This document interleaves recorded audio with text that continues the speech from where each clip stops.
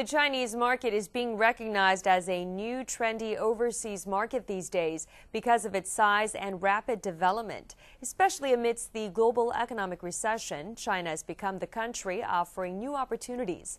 For more on this, Amy Park takes us to the 2012 China Biz Plaza. Chinese buyers are taking a closer look at Korean products. They are in communication with Korean domestic companies.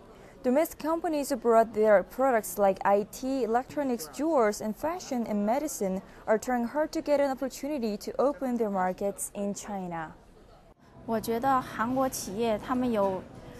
quality of Korean products is very good, especially electronics and IT fields. They are a step ahead of China, so I came here to learn a lot of things from Korean companies.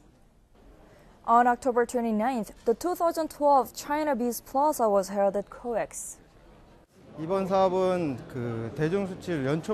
This project has been planned since the beginning of the year to solve problems in the trade market between China and Korea. On the first day, we invited IT, medical, environment buyers, and on the following day, project companies were invited to open up the Chinese market. KOTRA and KFTA organized this event, and 70 of Chinese companies came to participate. We supply Bluetooth modules and solutions to the domestic market, but have failed in the overseas market. However, this time will be a good chance to expand our business range. Chinese market is recognized as the fast-growing overseas market, and the decrement of exports is relatively small in this global economic recession.